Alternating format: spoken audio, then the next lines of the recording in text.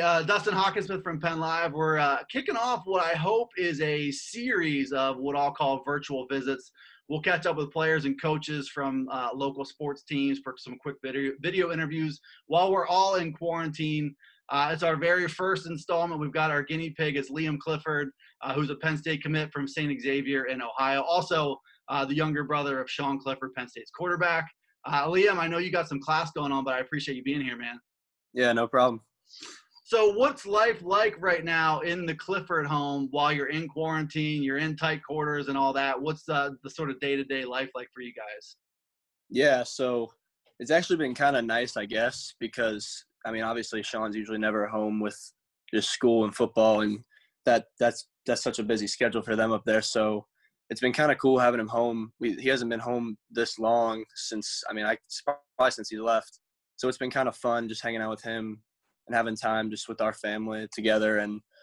But I mean, other than that, it's been a little hectic at times trying to find a quiet space to get listening on our classes and just focus up a little bit for schoolwork. But other than that, I think it's been pretty fun to have him back and just kind of enjoy that time.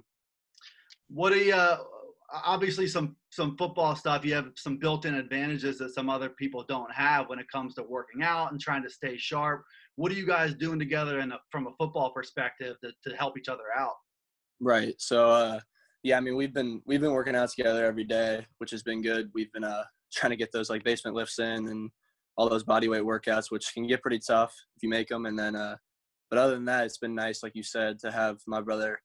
We've been throwing together, try to get out multiple times a week to a field or park or whatever we can, and just running routes and doing field work and all that. So it's definitely been nice having him around, and I know he says the same about me, having someone be able to run routes and catch for him. So, yeah, it's been helpful, and we've just trying to adjust to find time in our schedules to get out on the field and still work out and everything. So what kind of brothers are you guys when you're just like hanging out? Are you like the pranking type, competitive type, ribbing at each other? Like what does your time with him look like right now? Yeah, so I mean, I don't know, it might be hard to believe for somebody, but my brother and I are like best friends. Like we're so tight. We do everything together. So I mean, right before he left, that's how it was, and then ever since he's been gone, we've always like talked every day. So that's why it's been so cool to have him back. Is it feels like it just was like right before he left. It feels like that time when he was leaving and I was just getting ready for high school. It's kind of been that situation. So, but yeah, we're so tight. We're best friends, and it's been fun having around and hanging out. And yeah, it's been a cool experience. So as best friends, like I know whenever you're a starting quarterback at any big school, you're going to be due for some criticism and all that stuff. But as you know, being so close with him, what's it like watching from afar as people are, criticizing him? And like, I know he took the break from social media. Like, what's it like as a brother watching that go on?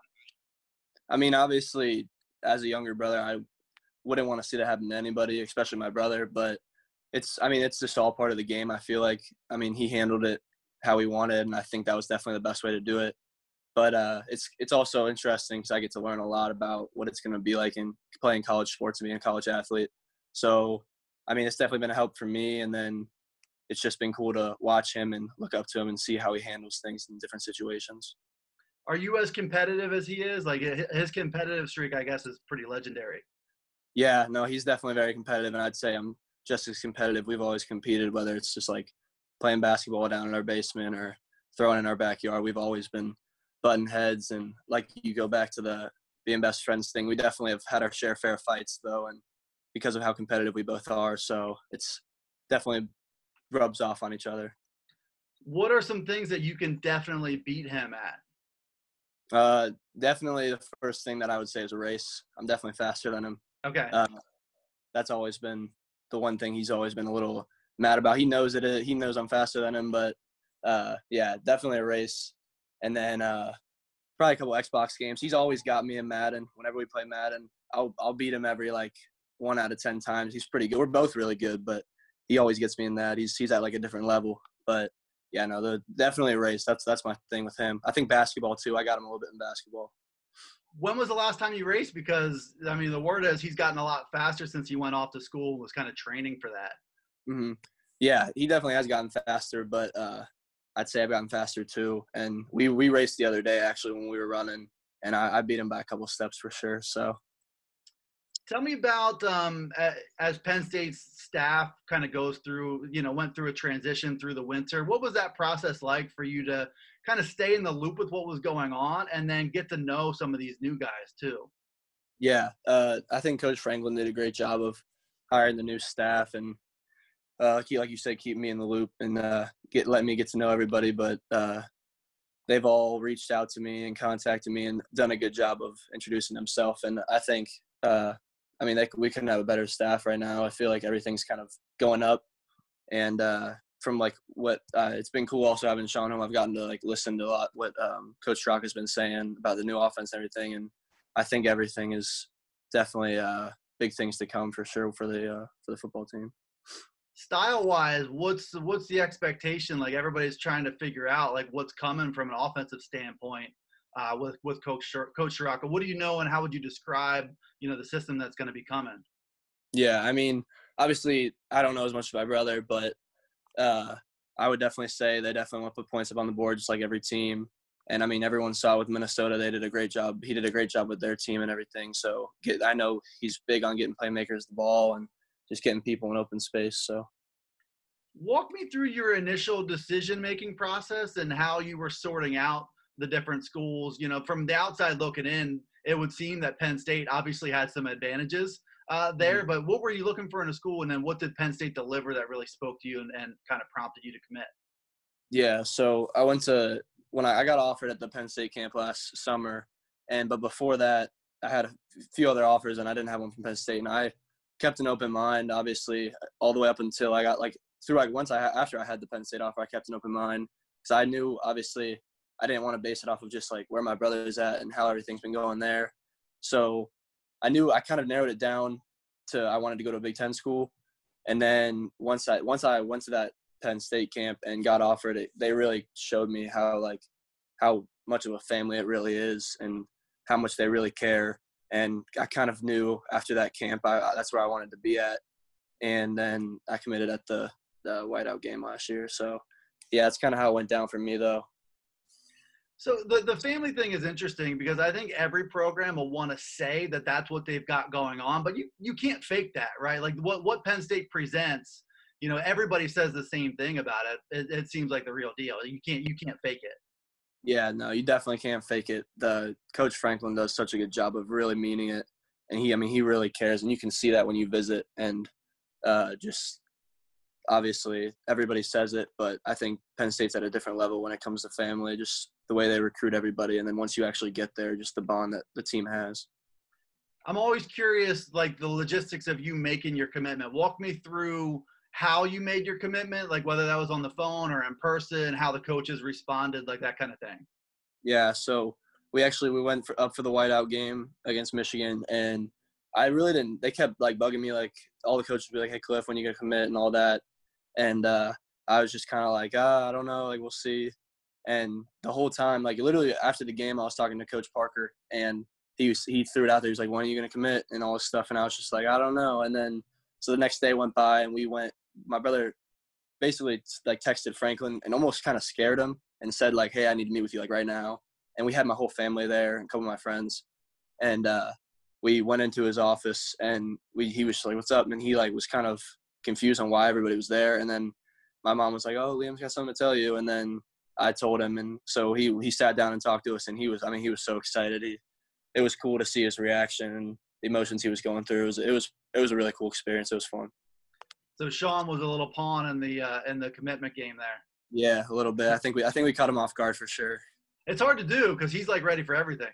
Yeah. No, he said it was definitely a surprise because I kept acting like I was like not sure. They didn't know when I was going to commit, so it was cool. It was cool to see their reactions. What did they say that they liked most about your game? Because you look like a pretty well-rounded kid. The one thing that kind of jumps out on your film is that not a lot of even the good wide receivers in high school are real hands catchers. Where did that come from, and is that natural, or is that just a product of hard work? Yeah, I think definitely some of it's natural, but then also I would say a lot of why you'd say I'm a hands catcher is just my the way I've been working out and I guess my strength, my hand strength. I do a lot of work with that. I have a great trainer down here that helps me with all that. So I guess when people say that I have strong hands, I give the credit to that, just the lifting and all that. And then the one thing that they said jumped out is just obviously my speed and my deep ball ability. And then I think even now I've gotten so much better at just getting in and out of my routes, and like you said, going up for balls and all that. So tracking the deep ball, I could probably ask you the same question about that. How much is natural versus how much? Because that's another real strength of your game. That seems to me like more than the hands thing to be a natural ability just to kind of know your surroundings and where the ball is coming. yeah, I'd say that's natural, but I'd also say that's just a lot of repetition, just constantly getting out on the field and catching those deep balls and just working, looking it over your shoulder all the way to the tuck. So I feel like that's partly natural, but also, again, just repetition, practice, and just working at it. Let me ask you about the recruiting class now. There's 3 of you now. Like from the outside looking in, there are people who are impatient and waiting for things to happen and all that kind of thing. What's the inside? What's it like being inside of that, where there's, I'm assuming, not the panic that the fans are feeling right now? Yeah. It definitely, I mean, obviously it started off a little slow, I think, just because of maybe some of the coaching changes. But we picked up Landon 2 weeks ago or a week ago now, which was big, obviously. And then I think I've been keeping in touch with a bunch of different guys. And I mean, I think there will definitely be some big time commits coming up soon. And just guys like Christian, the quarterback, and the twins, both the Kings, and just all of them. I feel like we've been keeping a good relationship, and I could see why people are a little nervous on the outside looking in, but I know me and the rest of the commits and then the staff isn't nervous at all, and we know exactly what's going on and what's going to end up happening. And so I feel like I think our class is about to take off for sure, and it already kind of has. So I'm definitely excited for that, and I know we all are. And this week is the end of this week seems like a big time. Are you expecting some good things to happen this week? Yeah, we've definitely. I mean, I've been talking with a lot of those guys that have put their top schools out and all that. And I mean, all I'm gonna say is I think it's gonna be a big week for sure, and we'll see what happens. So it's gonna be exciting. And then tell me how big a deal was Landon, and then the offensive line seems like it could be a real factor in this class more so than other classes. Yeah, no, I think Landon was obviously huge. Just having a big time guy like that, and then even just I know he brought a lot of different. He had a lot of different relationships with a lot of different other recruits that he brought into the aspects of our recruiting, our class. So it's been good. He's been leading everything well. We've been in contact like almost every day, just talking, staying in touch, and I think getting a guy like that is what we kind of needed to prompt our class to really get going and everything. So, all right, hey, that's Liam Clifford, Penn State commit, St. Xavier High School in Ohio, joining us for a virtual visit. I appreciate the time, and best of luck to you guys, and stay safe out there. All right. Yeah, thank you. Appreciate it. All right, and thanks for tuning in. We'll have more of these coming up in the weeks to come. Virtual visits here on Penn Live.